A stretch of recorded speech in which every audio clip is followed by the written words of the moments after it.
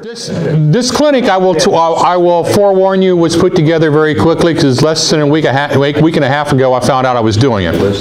So with that in mind, there's going to be a little bit of disorganization in the presentation, but that also gets back to something I want to ask you, because since I'm going to eventually cover 4 different types of roads, the ones listed.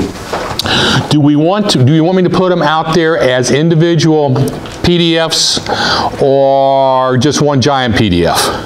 And because basically a lot of it's going to be repetitive, because I'm going to show you basically the road type and I'm going to go in and talk about it. I'm also going to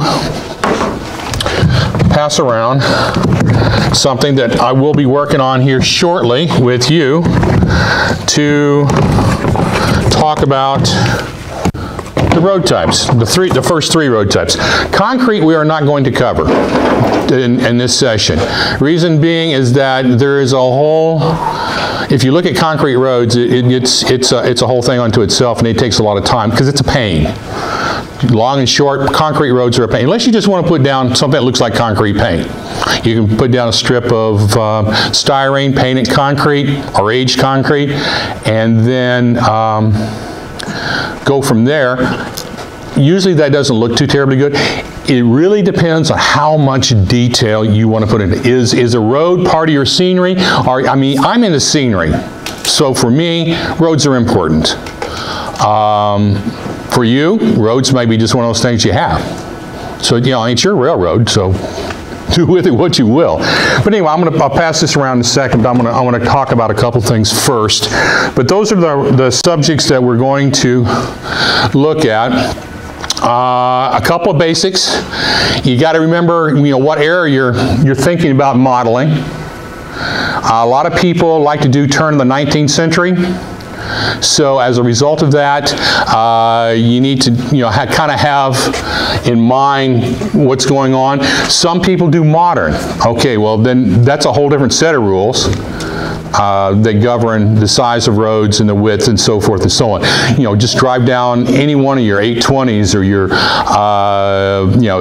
I-20 or I-30. Any of those, you can see great examples of concrete roads. And what's even better, you get to see the patchwork, the maintenance. That's what gives it character. Just somebody laying down a strip of concrete. That's not a whole lot of character. That's like putting on a foundation of a house, and you just don't see much of it. But if you look at what's going on, you begin to understand road widths. I mean, think about it. In the early 1900s, when trucks and all cars and stuff like that were just becoming really popular, cars and trucks are only about 6 to 7 feet wide. If you look at from outside of the wheel to outside of the wheel, or in some cases, since a lot of them had overhanging sides, you look at the width, it's about 6 to 7 feet. So that is going to determine how wide your road's going to be. Or how about your driveway? Just keep in mind, concrete driveways, as far as that goes, asphalt driveways really didn't become popular until World War II. Or thereafter. Mid-20s, basically 18-wheelers are approximately 8.5 feet wide. That's going to determine the width of your road. Otherwise, there's a lot of roads out there, that I have come across and seen that an 18-wheeler gets the road, the rest of us get the ditch. I mean, you got to be careful on the origin of the road.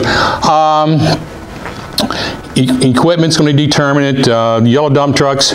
Now keep in mind, if you're doing like a big gravel pit or anything like that, that dump truck that they load up, that sucker is 32 feet wide, wheel to wheel. Outside the wheel, out to outside the wheel. The earth mover. The earth mover. Well, the dump truck, yes. That sucker is big, so keep in mind you're dealing with a different creature altogether. Therefore, the path that it puts, because it's probably going to be mostly on a dirt road, because it's going to be coming out of a pit or a mining area.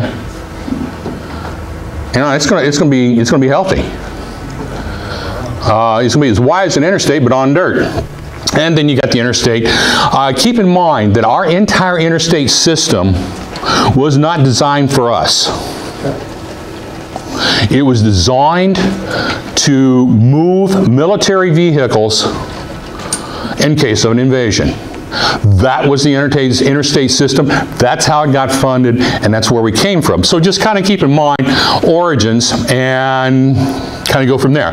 Modern public roadways are, yeah, Mike?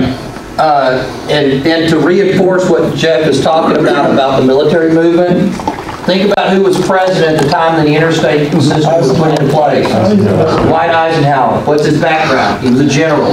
He's thinking about all that stuff, and that's why the interstate system was put into place. Sorry, I just wanted to add that. No problem. Thank you. Yeah. I appreciate it. All right, so on modern roads, depending upon time again, whether you're 40s, 50s, 60s, 70s, or later, your lanes are going to be 8.5 feet to 12 feet wide. A concrete section is approximately 20 feet long. That's a detail point. Can you paint a piece of styrene, lay it down as concrete roading, and have no sections in it? Yes. It's your railroad. However, if you're trying to recreate something that looks like a concrete road that we drive on every day, the section is approximately 20 feet long. And that will vary a little bit depending upon which machine and who made the machine as far as the length. But 20 foot is sort of the current standard. You'll also notice that roads, including asphalt roads, slope from the middle of the road down. Why? Rain, snow. They want the road to be, so to speak, to be self-clearing, but whatever. We'll get into some more of the detail. But the thing is that concrete roads are formed. I don't care where it is that the concrete's put down, it's put down in a form. And the reason being is that, one, it's got to cover up the rebar that keeps it together, provides it strength and the flexibility, and so forth. Asphalt, gravel, dirt roads, there's no form. It's just literally poured out on the ground. And if you stop and think about it, what's asphalt? I mean, we've all seen it. Same thing. It's gravel. Yeah. It's a gravel road that somebody put some bitumen, polymer in, or commonly we refer to it as tar, mixed it all together, poured it out, and then went over it with a piece of heavy equipment to flatten it out and to make it smooth. But there's no forms necessary for the road. So, you know, keeping in mind what we're really talking about, we've already talked about most of this, you know, basically dirt roads or dirt paths. They were created by us, people, whatever. A lot of them, especially like the one-lane roads that go up. I was raised on a farm. Matter of fact, my grandparents had a farm up until probably 20 years before their death, when they sold out and moved back to Missouri. I was born in Oklahoma, so I go through a lot of roads in Oklahoma. And I can tell you that the path from the asphalt road to the house was a little over a quarter of a mile. It was single lane.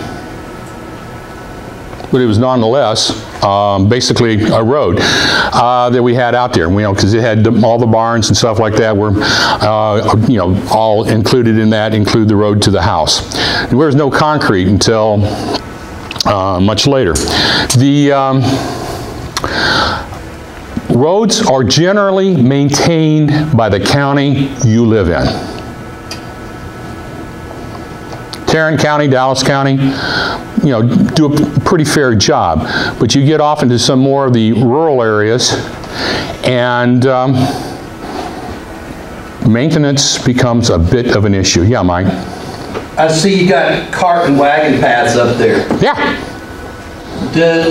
Does anybody know why the railroad width is 4 feet 6 inches?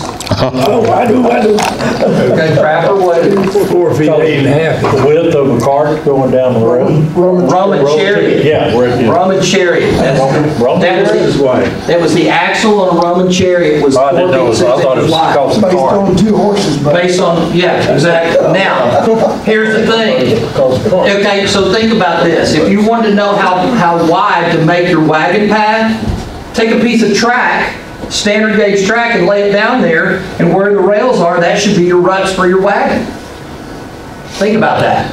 That's an easy way to figure out how wide your wagon trail should be on your farm. So, rail was designed based on the Roman cart. On the Roman cart, not the chariot. I was always told it's because the cart, horse and buggy. Well, it all evolved up from that point, yeah. It really did. Accommodate the chariots. Yeah. So they were made to accommodate 4 foot 8.5 Inch wide, right, yeah. That's a standard for 8.5. When people came to the United States, most of the people that had those skills for road buildings applied them over here.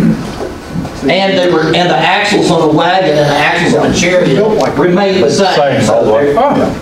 Yeah. Anyway, getting back to what we're talking about, we have to come back down and look at it. Now, Mike brought up the thing about ruts. Okay. Now, here's the thing about ruts, and I'm going to show you some. We're going to get some examples going here in a little bit. What is it about a rut? I mean, I've seen some people model ruts where, half the wheel would be buried in the rut. Not going to happen, guys. Why? Your bottom of your car is going to hit first. Thank you. That's the biggest reason. But even before, think about it. Do we have 360 days of rain here? No. So we get rain, we get it in session. So if we have a wet road, do we have ruts? Probably, especially if we have a dirt road. Maybe even a little bit with gravel, but that was one of the reasons that we went to gravel, was to do away with having to do all the maintenance for ruts. But what happens when the ground dries out and you drive over it? All those rut edges get flattened out. So don't get too carried away. I mean, have ruts, yes, but don't go crazy with them. And so basically, all I'm going to do is, this is a dirt road. And for whatever reason, the resolution is not as good as I would like it to be. So I tried this a little bit. This is a single path. Remember I was talking about heavy machinery? Okay, this is actually a single lane road going up to a logging camp. And if you notice, here are the tread marks. But even better than that, to heck with all of that, notice what the dirt's doing over here and over here. Heavy equipment will cause the dirt to span down. Keep that in mind when you're in. So basically, if you want to look at it, this is one giant rut. If you really want to get carried away with it. But also look at what it is. I mean, how it is shaped. Basically, it's still a relatively smooth road. It's pushing dirt out because it's got heavy equipment that's going back and forth, and it's pushing it out to the edges. Also, the middle of the road. Why? Because there's no traffic on it. But something, grass, will grass grow? Oh, absolutely. So, we're going to get it. All I'm trying to say is that scenery, guys, is your vision. Use your vision, and when you're recreating scenery, it's the vision that you have in your head that you're going to put down on your layout. Now, here is one of our muddy examples. This is a rain. You're still not going to get half a tire in any of those ruts. And that's a muddy road.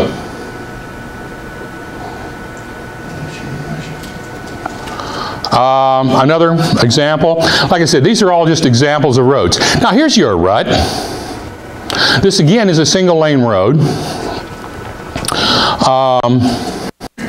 And I was torn between making it part of the dirt road example or making it part of the gravel road example, which I'll show you here in a second.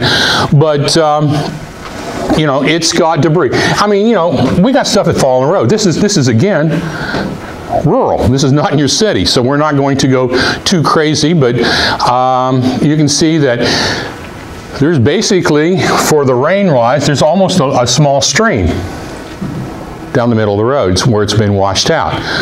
But and this was taken after a rain, so we can see, you know, we can see an example of a washout.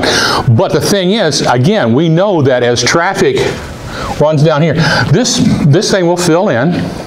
And if this is a road to a private house, and I can attest to it as a 10, 12, 13-year-old child, my job when we got ruts was to take a pickaxe and a shovel and fill them in. Other people do that too. So, you know, roads are not necessarily the best maintained roads in the world, but here's another example. I just thought I'd throw the signs in just for fun. That's the upgrade to that road. Isn't it? Yeah. Yes. I love that part. Yes. Threw that in. But keep in mind, this is how roads are maintained in rural areas. I mean, this is same thing with the. I don't have an example of them, putting out gravel in the gravel road, but you know, you can see how the roads are maintained. So when you're building your roads, kind of keep this in mind. This is basically a single lane road that's wide enough that someone can pull to the sides for another person to pass. Yeah, Tom. One thing to remember is that when those go by, it's not smooth after it. Yeah. Because I've been on roads after those, and it's like a grater because there's little. Well, you know, the tires alone. I mean, you know, you can see that he's basically creating his own ruts as he goes, but it is better than what it was before. There's generally a natural frequency that he goes down there, and he's bouncing up and down, so the road behind it will have horizontal stripes across it. Yeah. But you know, but the thing that, you know, I like, and when I look at this picture, is what's happening over here on the sides, because you know the dirt's got to go somewhere that he's scraping up, and so it's piling up on the side. Will they do some things to adjust that? And the answer is yeah, they will. But also notice that right over here, yeah. This will actually show up better when I put it in the PDF, and you know, put it on. You know, you guys have it up on the website. You'll actually have the better quality picture. This wall is not really as great in detail as I would like it to be, but you get the idea. I'll come back to this later. Gravel roads. The contour, you know, the other roads didn't have basically anything. I mean, they were just scraped out earth. But if you look at it, basically, if you look at a cross section for a gravel road, that's what it looks like. It's not anything to read, you know, to write home about. But notice, part of the design is a ditch on each side. We used to call them bar ditches. I'm not sure that that's always necessarily the most appropriate name, but for us out in the country, they were bar ditches, and it was what it was. Example: this is a country road, aggregate. You know, just you can see where again it collects on the sides. There's various size stones. You can see the paths in there. You can see where the tires have been. Here's a narrower one. This looks like it's around fall time, and you know, as you drive down through there, the leaves and stuff are pushed off to the edge. I mean, you're looking at details. Gravel is used on a lot, especially in rural areas, for parking lots.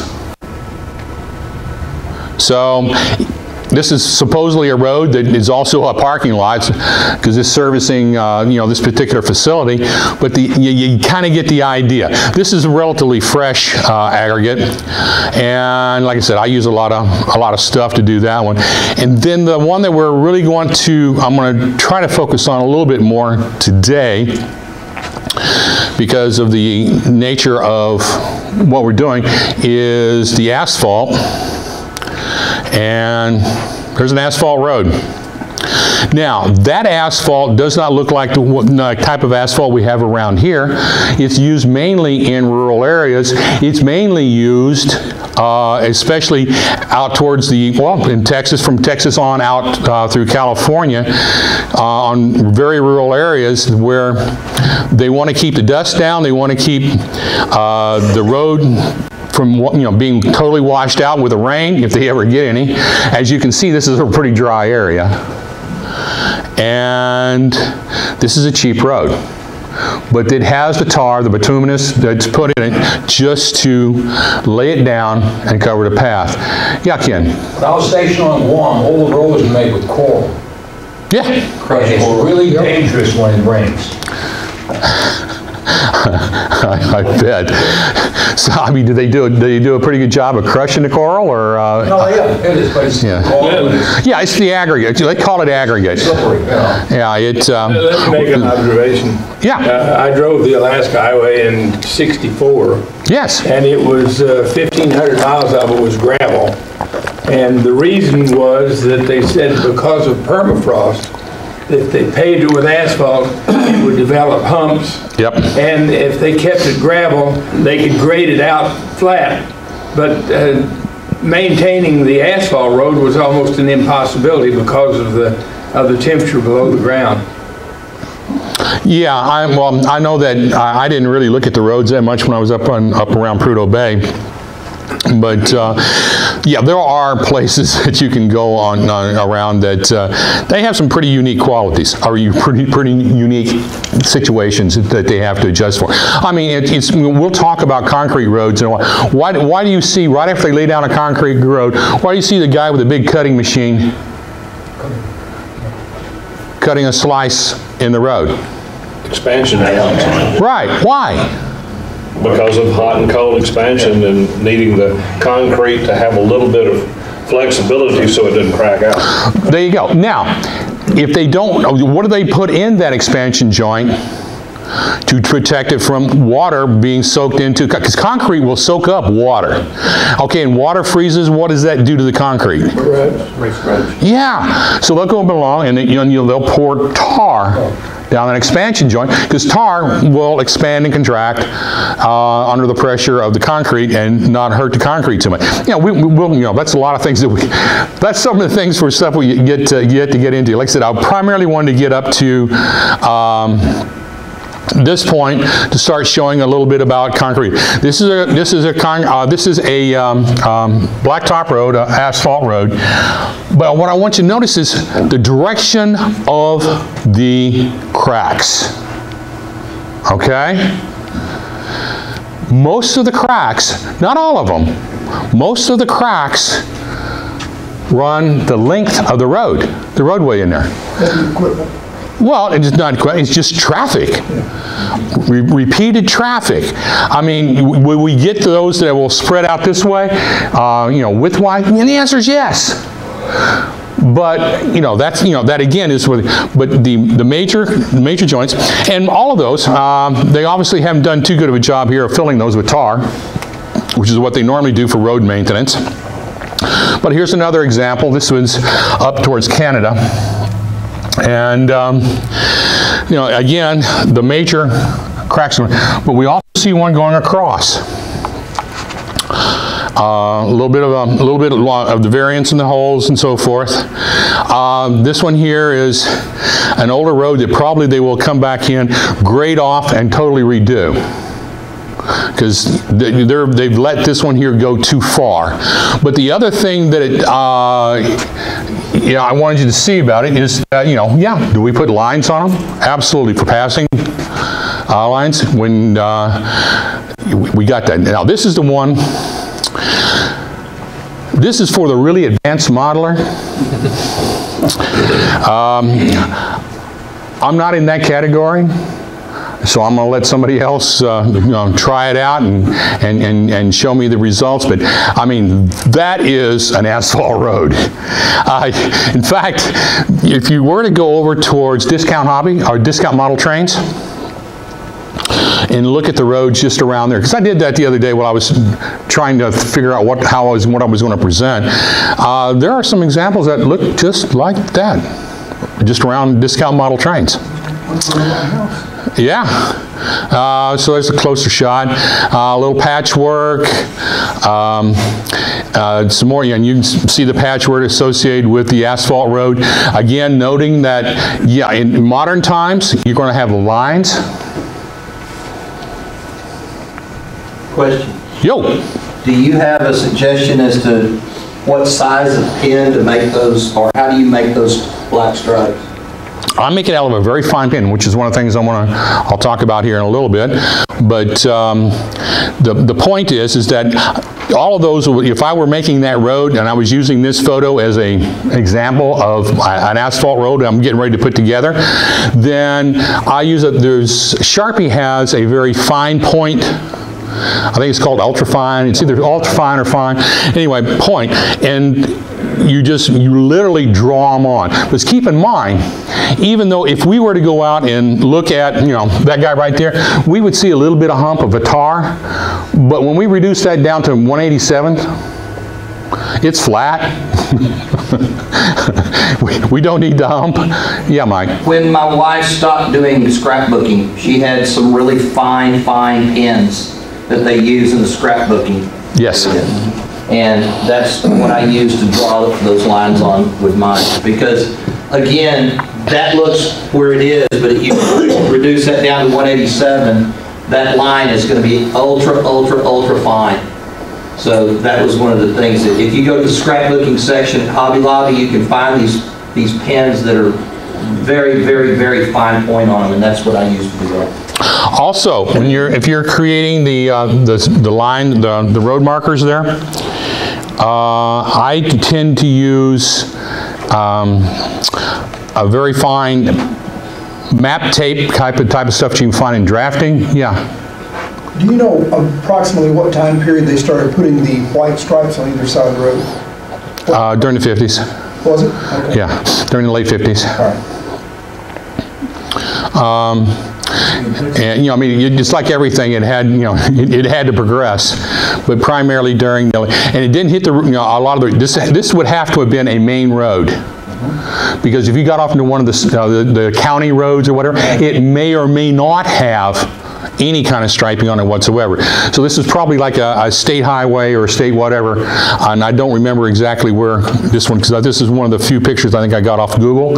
By the way, Google Images, key in, dirt road, key in gravel road, concrete road, whatever you want. You'll get all kinds of examples.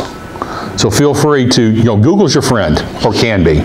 Question? Yeah. I think you said earlier the width of a road was 12 feet. A lane. The lane. Now, on this highway here, would that be to your white or to the shoulder? To the white. To the white would be 12 feet? Yeah, should be. Okay. And then you'd have, what, about 3 foot of shoulder? Can. Depending upon where it is, your shoulder could drop off 2 feet. I mean, if you go back to the original drawing we had back there of the asphalt road, basically, the curvature of the road could drop it off into a ditch, literally. Do you know the standard between stripes? Is that 8 foot, 10 foot, 12 from stripe to stripe? The yellow stripes? You mean like from here to here? Yeah. Those are what, 19 foot long? 20, something like that. Right at 20. Yeah, And the separation is about the same.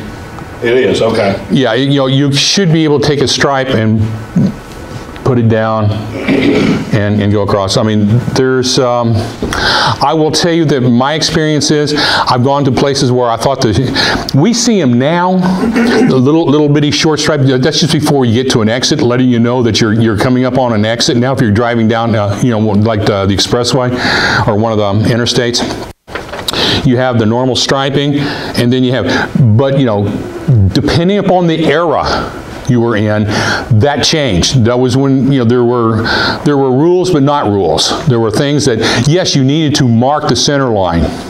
People decided that that was an important thing to do. But we, as you remember earlier, we had a center line example. That was an older photo of an older road. It had no sidelines where the road edge was, where you were if you're there to the shoulder. And so era becomes important again. And location. And location, yes. I never saw a white stripe on the side in Arkansas. No, Arkansas didn't have a lot of them, and Oklahoma didn't either, especially during the places where I lived. Now, if you went around Tulsa, Oak City, yeah, no problem. But you know, when I was out at Wagoner, Cherokee, or wherever, Okmulgee, in those areas, as a kid growing up, no, there were no marks. County, and you can see every kind of road. No, no, man. They got every kind of road. I can, you know, I mean, yes, and we still have a lot of things like. Anyway, this is just a closer example. This is the tar that goes in there, and this is some of the material we're going to talk about. This is a modeling example. So, you know, when you're working on, and you need some, this is going to be, you know, something that somebody wants to work on. You got structure there. Well, yeah, we have structure. We obviously have a low maintenance period. I don't know who had the sense of humor to build a cage and put the rubber duckies there, but for whatever reason, it struck my sense of humor, and I went with it. So this is a modeling opportunity. So, you know, feel free. For that in the contest room. Absolutely. It's actually not part of the road. Well, actually, it's off the edge of the road. Yeah, it's on the. But you're back, a big pothole in a parking lot, and a flower bed out of it. Yeah. Did you see where They planted like a small tree in it, I think. did you see where lightning struck in Lake Worth the other day and blew a hole in that parking lot? Yeah. Up close and personal, that looked like a bomb went off in there. Yeah, It's over there by Leo's house. That's not too far from my house. It's right behind where Leo lives. Yeah, it's that chevron when you Yeah. make a curve. This is off someone's layout. We won't mention whose, but he tends to interrupt a lot. Oh, that's narrows it down. When I was working on scenery for my MMR, this was one of my series of my projects that I was working on. I was on Mike's layout. This is nothing more than a gravel parking lot. Okay, and you know, as we advance through there, you'll see the things. I mean, you have your grade crossings right here for coming across, and you can, you know, get across for vehicles. And whatever reason we had, you know, there's always oil lines, water lines, some kind of line in the concrete where some truck has come along with and it's leaking something. And so you're always going to have those. This is one of those things that you have those opportunities. So you make sure that you put them, you know, you can do them one way or the other. This is the same building, two different angles, depending upon which way you want to look at it, of, again, a gravel road crossing over the track and going into an adjoining industry. And keep in mind, when you're doing that, all parking lots, I don't care where it is, has oil drips on it. It's going to have lines on it. You're going to have some ruts, but again, keep in mind, most businesses are going to be conscious about the roadway, about their parking lot, because they don't want the customer being ticked off because he can't get in and out of their parking lot. Now, when he crosses the track and goes onto the county road, you're on your own. But this is a couple of things that we did.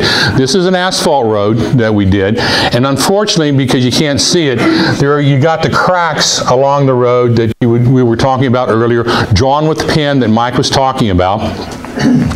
You can see where the asphalt went across, and because this asphalt road actually came into this town right here. This was a asphalt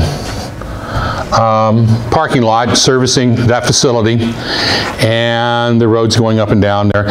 There should have been lots of little cracks and things like that. It will show it better on the PDF when you guys get a chance to look at it. But again, holes. You know, there's lots of little bitty spots, bigger spots. It's all part of it. You can't screw it up, is what I'm trying to tell you. Once you have the material down, you have basically a good roadway, good road bed, you're going to find it very difficult to screw up. I think you may be underestimating some of us. I think we can do it. Try hard enough. Yeah. There's almost no effort. But okay, can I have some lights? Where do I? Okay, we can turn that thing there off. Jeff, one of the other things that I've noticed, concrete roads in particular, is more prevalent. If you go along the highway and there's a dip in the road or a bump in the road, just immediately past that there'll be a dark spot on the pavement.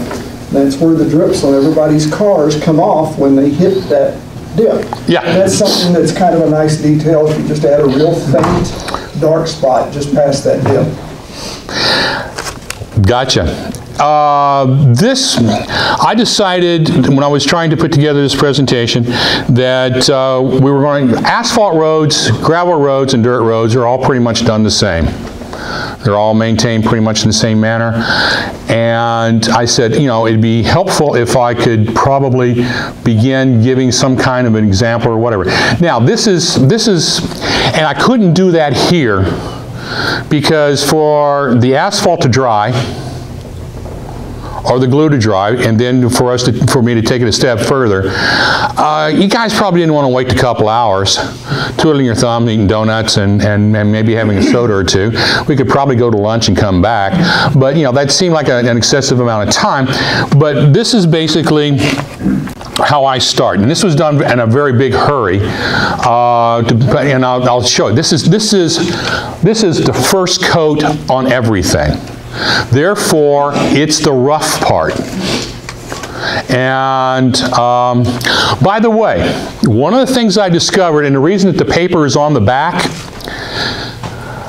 not all paints, and I'm not a person who uses a lot of styrofoam or foam insulation, whatever you want to call it. I had, if you used a camouflage group of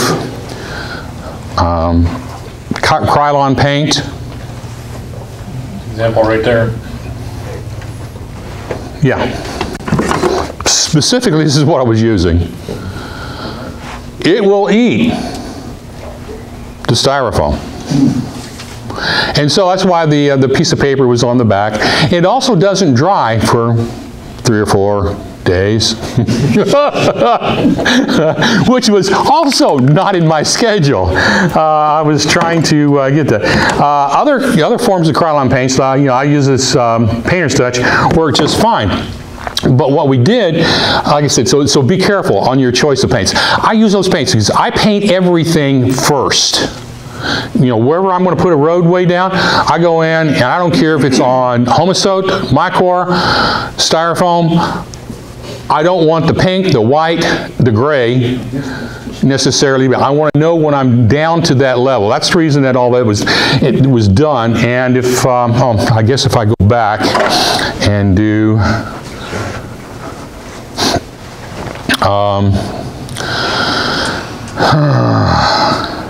Hope I didn't screw up too much. If I did, I apologize. Layer of that ground group that you Yes. identified? Yeah, that's the first layer. Now, that's not the dirt I'm going to use, because keep in mind, look at the color of the dirt road.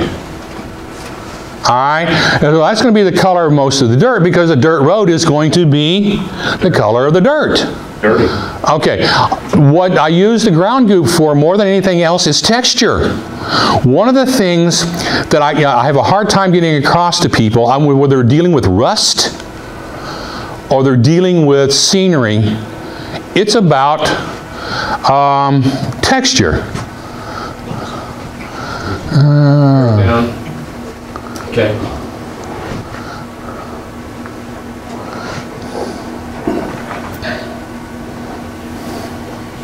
Go down.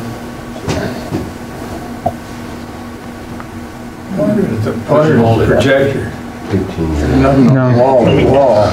But sorry, I was getting away. But anyway, it's about texture. Your eye will see a color,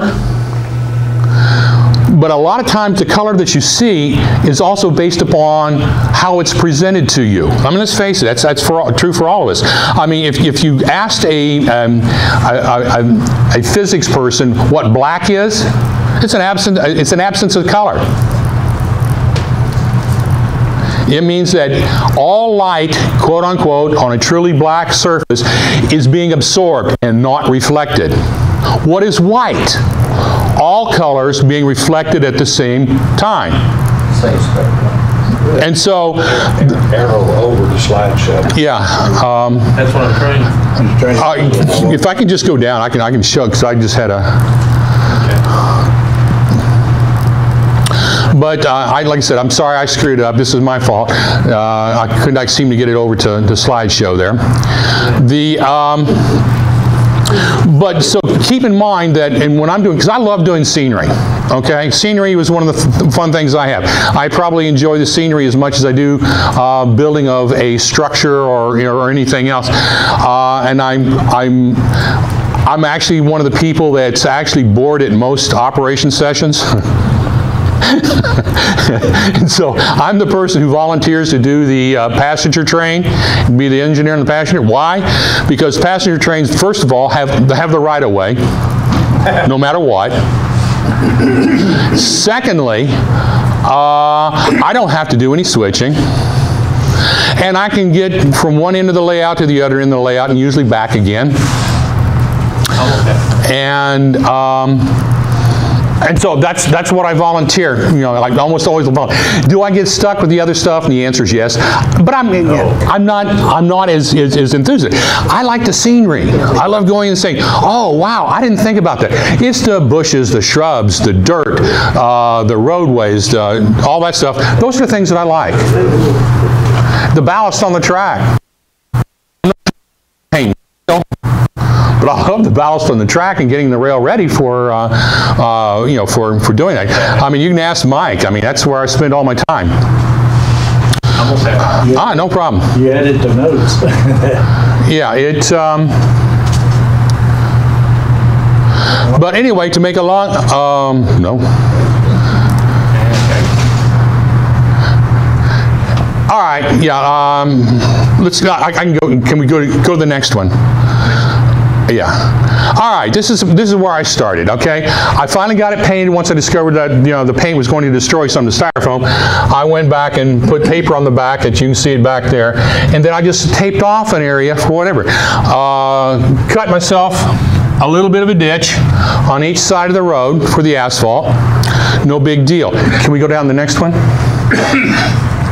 Okay, threw in some ground goop because I just wanted to give it some texture. I was not making this piece of thing here as artwork. Right now was to get the basics down so we could have something to talk about and something to relate to. Yes, do you remember the ground goop that we made almost a year ago? Yep. Right there. And it's still usable. It's on the layout, so it keeps a long time.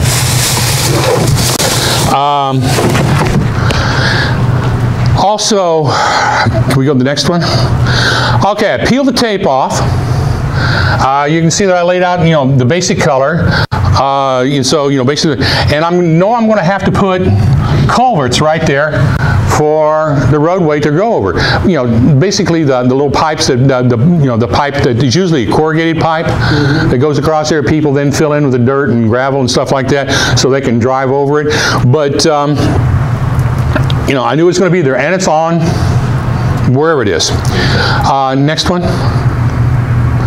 Okay, now I started putting down the roadways. I just threw down a rough surface. As you can see, I got a little bit out there. Here, I'll get rid of that. And down here, I need to probably shape this up a little bit better. Here's a dirt road. Now, that dirt color, which is the color that I choose to use for a lot of my scenery, will also go off in here. But I wasn't highlighting my ability to do scenery, I was highlighting roads. And so that's where we were going with it, and that's why I went through that to show you, to get you to this right here. Because the first thing that I say, I don't care what you like to say about that asphalt, it's ugly. Because that looks like somebody put it down yesterday or today, and we're falling behind it. And that's not the roads that we see. What we end up seeing, now I can go back to the lights. What we see is something that looks more like, okay, where did I put it?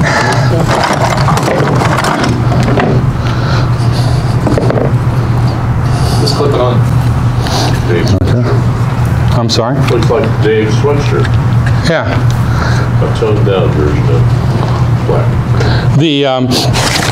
What I do with my asphalt, and I like using the Arizona Stone asphalt that looks like that. It comes in packages like that I put in there because I use a lot of it. But the thing that I like is once I start treating it, and keep in mind, this was just a first coat. I usually do at least 2 coats on just about everything for the same reason that you put on 2 coats of paint. Because I'm going to do some surfaces here, and that to me is more the color that I'm used to seeing for asphalt. Coats of what? White glue and that asphalt mix? Okay. What are you using to discolor that? Is that just sanding it down? Yeah, I'm just sandpaper. Just a sanding block? Yeah, this is sanding block, and I would say it's probably about 100 grit. Okay. Okay, so, and so I do that. Now, what I have not done is that there is another asphalt out there that I'm beginning to like a little bit.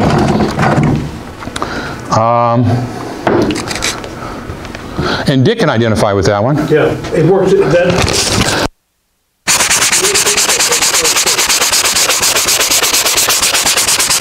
Now, my wife will kill me if I get my shirt too dirty. Hey, Jeff, the asphalt for the Arizona Stone, is that white glue? And yes. You take this, you mix it with 50-50 white glue, and more along the lines of like I do there. In case you guys want to know, yes, I eat a lot of onion dip. And so, now, I like the Arizona Stone better than I do the other one, but it works, and it works well. What I actually use this for is the holes. I want to do patchwork. It's a great contrast. To me, when I sand this, I get too glossy of a finish because it is a vinyl. Okay? Yeah. It is a vinyl. I don't like it as well. Okay. This one doesn't get shiny on me, and when I get ready to start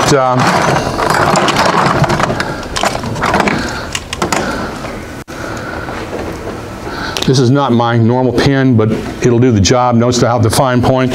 When I start getting ready to put some cracks in the roadway,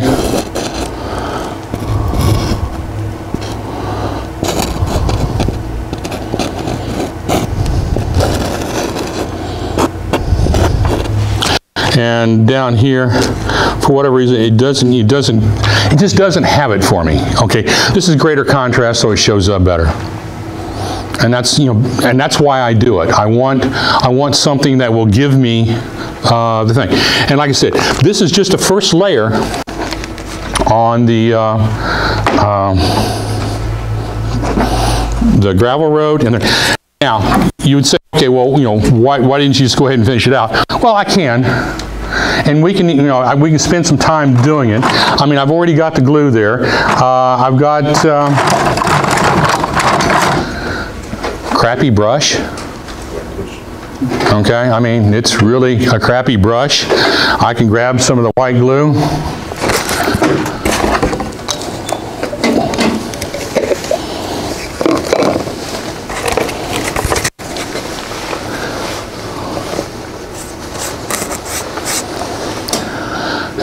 And keep in mind, I'm doing this, normally I would do this quicker than I would here. But since I was having to do this as a demo, there it is.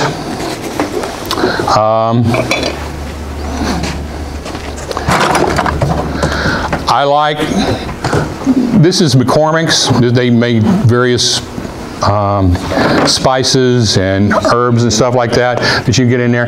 But the thing is, it has a small shaker, and it's not a huge bottle. So I can come along and I can start laying it down and putting down on the road what it is that I want. I have people, and I do also do this. I will take a spoon.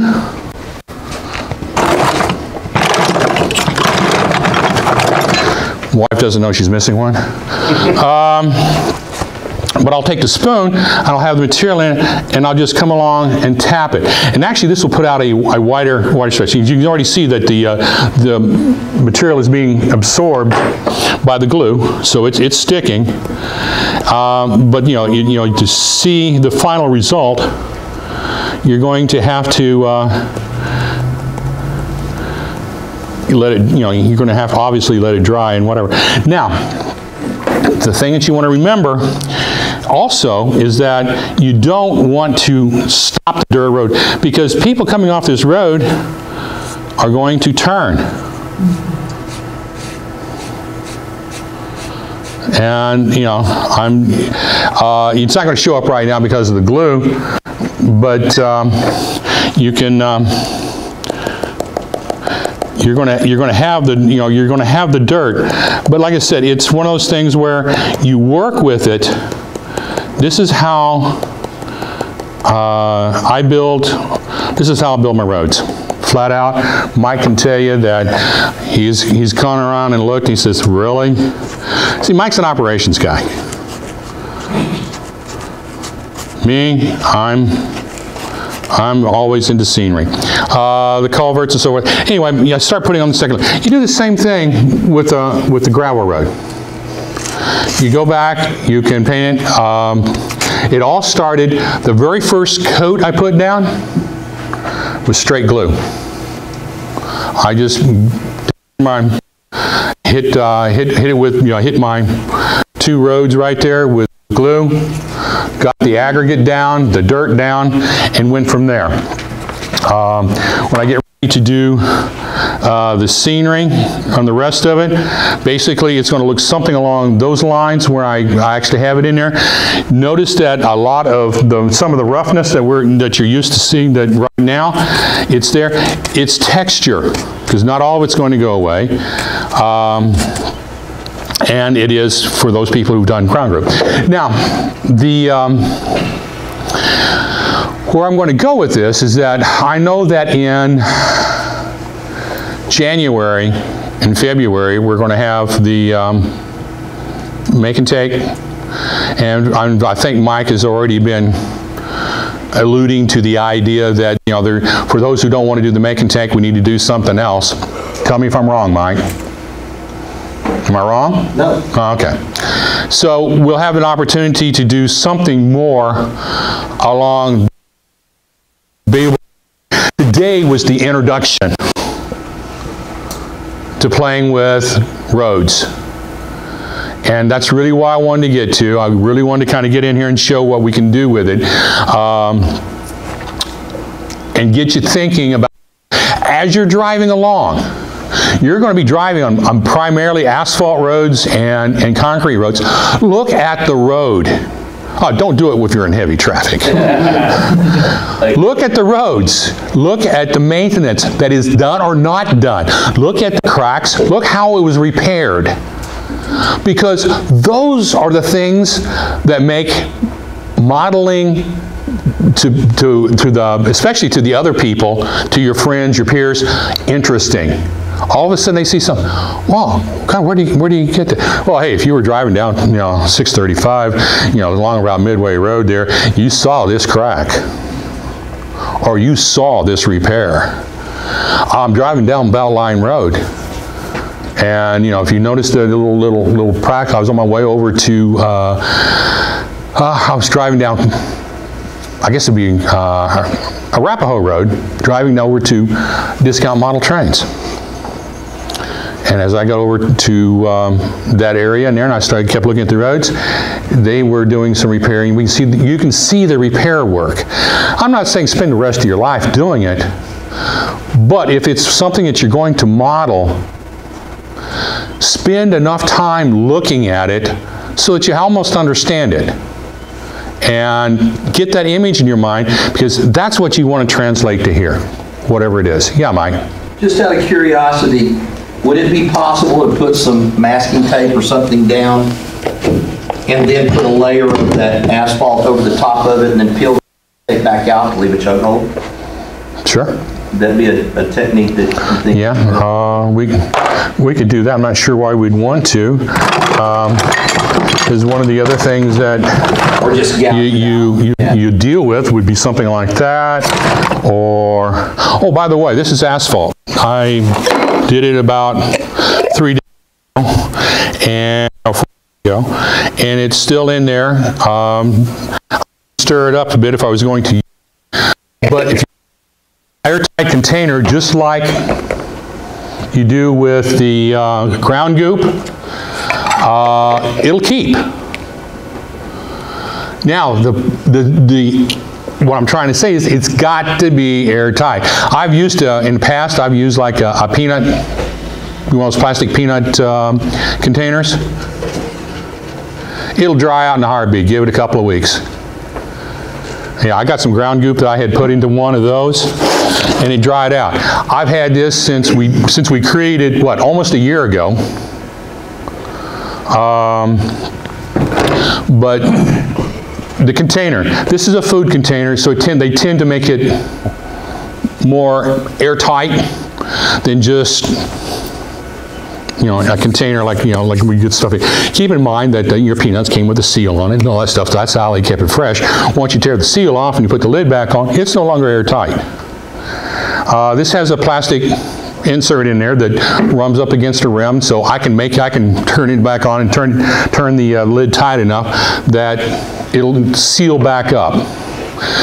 If I were a manufacturer, just before I did that, I would spray nitrogen in there, get rid of the oxygen altogether, and then tighten it up, which would allow it to seal. That's what your PVA is done just before they put the lid on, is hit it with a shot of nitrogen. They don't try to freeze it, they just want to remove the air. Yes, sir? I missed something somewhere. What are you making the asphalt out of?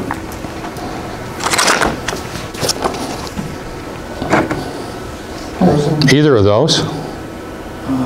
Arizona Stone's one. Arizona Stone. That's the one I prefer. Because I can do more with it. Yes, sir? It's stone. It's something that they have ground up and turned to a pigment. It's small. Is that what you sprinkle that and then sand it? You don't sprinkle it. You mix it with white glue, 50-50, and this. Now, I will tell you to add the glue to the powder and stir, because you can get too much glue in there, and then you've turned it from being pasty-like to liquid, and it actually will become a paint. This is almost a pigment. okay? So you say you made that other job days ago, it's black. Did you paint, is it a No. color of rock? No. That's what it starts off as. You mix it to a consistency of what? I mix it to a consistency of somewhere in the neighborhood of about warm butter, but not where butter has melted, but you know, where you've left it sitting out on the counter. Okay, it's soft. When you apply it, you don't have to put glue down or anything? Just Nope. tear it down? That, and or, depending upon how wide I want to go, those. And then Yeah, Jim. add it to make it look really good. Well, when you're building the basic road bed, I don't know what you do or how you do it, but I found that if I lay out the road bed with plaster when it dries, it's almost impossible to sand it or shape it. Yeah, But if you then come back and put a coat of joint cement over the it. plaster, the joint cement will sand easily. You can chip out chug holes. You can do all sorts of things with the joint cement that you couldn't do if you just stopped with the plaster. And that's basically what I'll do for a lot of the concrete roads, is something along those lines. Part of the problem today in doing that is that if you don't go to, like, you know, go get yourself some plaster Paris or hydrocal, is that the manufacturers for those things have put vinyl in it. And it becomes, it's like spackling. Spackling is not the old spackling compound that we used to use. Spackling is now is a vinyl-based product. And as a result of that, it's just too shiny. And so, you know, if I do that, then I got to go back and make sure I paint it. Like I said, there are a number of different ways, and they're all successful. I've used hydrocal for when I first started doing asphalt roads, and then you sort of painted it black, and then Can't sand it. yeah, but you can't sand it. I like being able to. I like the Arizona stone for the very reason that I just did. I can sand it. And that to me is not a new, I don't want necessarily a freshly laid asphalt road. Will I put some somewhere? Yeah. Do I want to have freshly filled potholes? Oh yeah. It stands out. Put another layer there? Yeah, I usually use 1 to 2 layers, or I put down a very heavy layer. And depending upon where it is, it depends on accessibility. If I'm having to reach 3 feet across, I only want to do that once. Okay? But I'm going to do that. Like I said, I'm going to use the Arizona paving material just because I like the result. No other reason. It's not the end-all solution, guys. It's just that I like. They find something else. I know Dick likes this, and he will swear by it. The problem that I have with this is that I can't sand it and I can't clean it up, and I like being able to clean things up to make it look, you know, worn, because it's just you know, it's me being an asshole. I get retentive every once in a while, and it's just what it fits into my memory and what I think. Okay, so Talk about how you laid that stuff down for the entire city of Richardson. oh, I mean on your layout? Yeah. No, that's exactly what I did, except I used a trowel, depending upon how the size of the road. The entire city is blacktop, and I mean, we spread it out. He spread it out because he was working on his scenery stuff on a module that's 3 feet wide by about 6 or 7 feet long. He laid the whole thing down. We had the track down and everything. The city. So and came back in right up to the edge of the tracks. Put it right up to the edge of the tracks, and then everything was good. Then came back and put the buildings on top of it, and then put the sidewalks down. So now you've got the street, the sidewalk, the building, everything in that whole area. And we covered an entire area of the city and made it scenic in a matter of hours, getting ready for the SN3 symposium. Yes, which is the pictures I showed. Like I said, there's more detail in the pictures than got projected up here, and I apologize for that, but that's, you know, a little bit beyond my control. The thing is that what I did or what I'm telling you about is not the end-all solution. You may find something that works for you. I mean, Jim has obviously, you know, done some work with plaster. I have tried that. I found that this was easier and faster for me. There are times when I get stuck, you know, and so I tend to do things that become easy for me. And somebody's going in and out my door. So that's how I did. It's like the ground goop. Is everybody going to use the ground goop? No. I picked up that from Lou Sassy because I liked it. It was a way of putting down texture before I put down the material that I actually wanted there to represent my ground or my, you know, whatever it is that I was doing. I like the texture. To me, texture is everything around me is texture. If I touch this wall, I should know that that wall has been textured because I can see it. And if I can't project that or put that in the model, then I've lost part of the fun. Roads are not flat. Therefore, they have character. They have cracks in them. They have been repaired. They have been graded off. They have been all those kinds of things. Structures for me are not all wooden structures. There's some of them are going to be brick, cinder block. Now Mike has told me that there was someone that he knows, because he's now producing these little bitty cinder blocks, and he wants to build a building out of cinder blocks. I want to see it because I'm not that anal retentive. But you know, that was project. But the thing is that you, it's your vision. This is how I put my vision down. We're going to do concrete later on. I don't have any questions, but I'm just going to throw something out that I saw that was very, very interesting. Back in the spring, I went to a train show in Taylor, and there was a guy that was part of the Katy Historical Society that had a layout in way South Austin. I went to it. He is a former Marine. His son is still in the Marine Corps.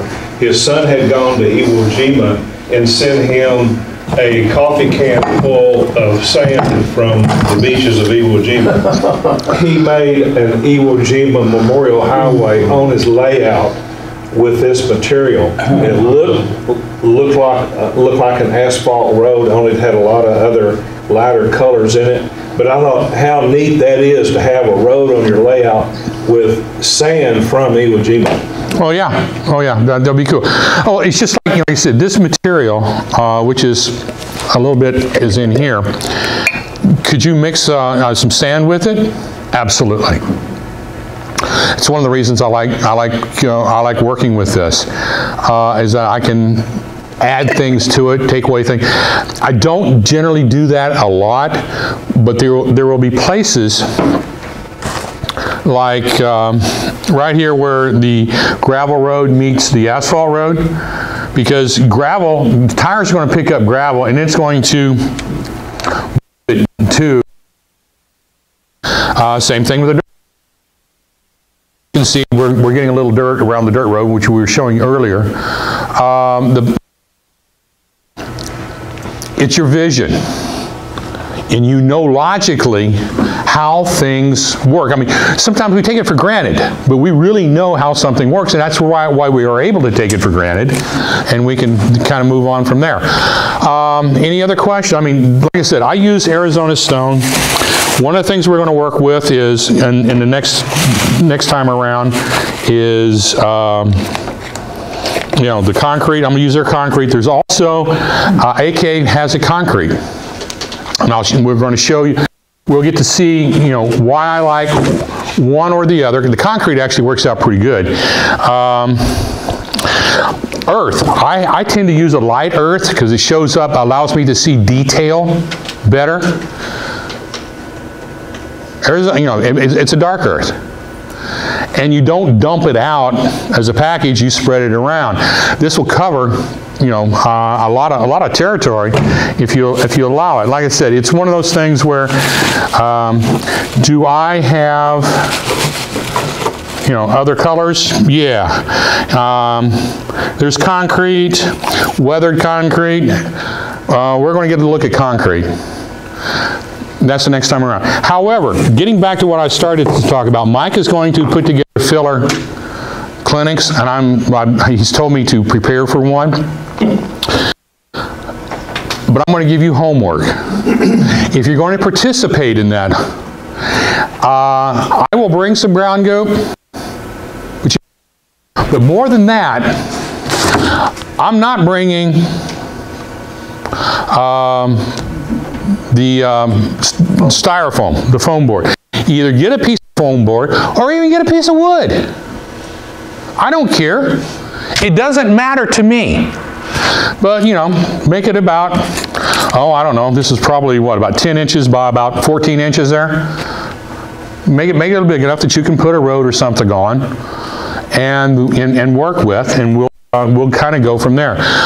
Paint it a brown. I don't care what color brown. It's not going to be your main color. It just allows you to seal the wood and gives you a base. Because one of your things you're going to find out, especially if you use wood, is that the PVA will suck out of whatever you got it in into the wood really quickly, and it won't give you the same surface adhesion that you want for your roads. So paint it whatever color you want. Lay out a road that you want on there. Maybe you want a little curve in it. Maybe you want whatever. That's your homework assignment. It's not going to happen until either January or February. So, do your homework, stick it back on a shelf someplace, and when we get together, we'll talk some more about this, and we'll actually get to experiment more with the asphalts. The concrete guy doesn't happen until June. Concrete will happen in June. Now, I asked a question in the beginning. Do you want me to break this presentation up for the website into 4 presentations? One for dirt road, one for or do you want it, okay, I got 4, okay, 4. Done deal. That's what I'll do, and I'll tailor it towards the individual 4. You mentioned about the width of highways for military. Yeah. When I was at Barksdale, in Louisiana, if the governor has a road who has a contractor, he builds things. Okay, so on the east side of the west side of the Red River, they built a parkway. That didn't go anyplace. Okay, but it was 4 lanes. It was built just like an interstate. And so what happened is the Louisiana National Guard used their tanks for exercises. So if you drove on it, you had to watch out for tanks. That's crazy. Sounds like Louisiana. Yeah. And if you got into a traffic jam with one millimeter, he tends to clear his own path. When he was running for governor in Louisiana, he told everybody he'd been elected 3 or 4 times as governor over there, and the final time he goes, "You might as well re-elect me. I've already stole all I'm going to from the Treasury. But go ahead and see. But you put somebody else in, they're going to start. Might as well put me in office." Well, it's like, that's a gutsy move. On I-20, yeah. Big racing thing. Okay, the governor had an interchange built on 20 for nowhere. A full interchange was built there. And that's how the racetrack got to be there, because it was there. It was there anyway. And they just wanted to do it, but... All right. Thank you. Thank you, Jeff. No problem. Thank you. Yeah.